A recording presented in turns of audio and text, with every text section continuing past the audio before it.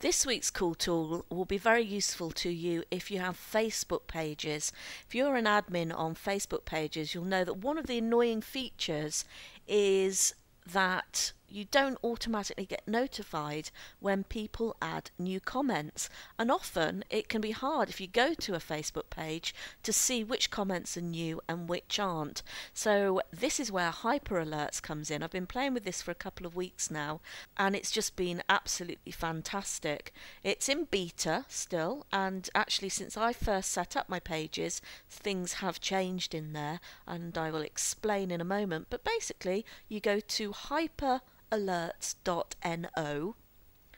and as you can see, very simple sign up. So we're going to sign up here, create new account if you haven't already got an account, and it is essentially your email and a password to register.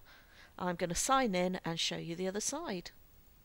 Okay, once you're in, this is what you see. You can add your alerts here. Add them in two ways, either by clicking Add Alert by URL for the Facebook URL you'd like to monitor, or select from a list of pages that you administer. You can add as many as you like, and even multiple ones for the same page.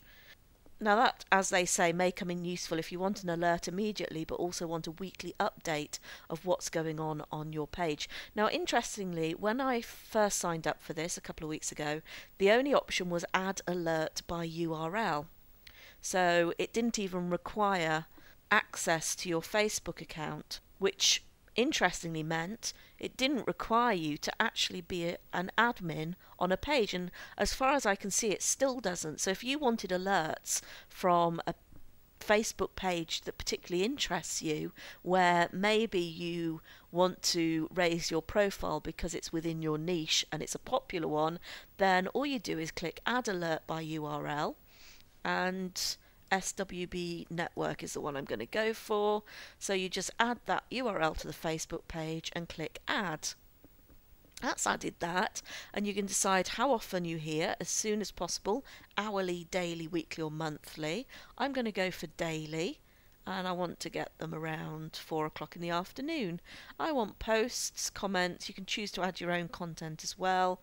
I'm not going to add that. Of course, again, it only assumes that you are an admin for that page. So if you clicked own content, you would be seeing the admin's content as well. So if that was a page that you didn't actually administer, then you get to see that too. So we're going to click save, and that's all set up, and you will get emails daily at 4 o'clock if there's new content on that page. Now, since I set up my account, you now have Add an Alert from your Facebook user. So if you click that, you've got to give them permission to access your information, access basic information, access posts in my newsfeed, and access my data. A lot of people are still very wary of these kinds of applications getting information from their profiles, and at the moment, since you don't have to have it, you don't need to set it up. But that is useful if you've got a lot of pages and you want to set it up fairly quickly. But we're going to go back, and I'm not going to do that at the moment. And of course, if you do go through that route, even if you're worried about them using your information, if you find that they're abusing that system, like anybody who has an application on Facebook, you can get rid of them through your account details. You can choose to stop allowing that application access to your information. But if you're really worried about it, just keep adding them by URL, and then the emails look something like this. When you get the email, it will show you pretty much what you will see on the Facebook page, but only for information that's new within the last, in this case, 24 hours.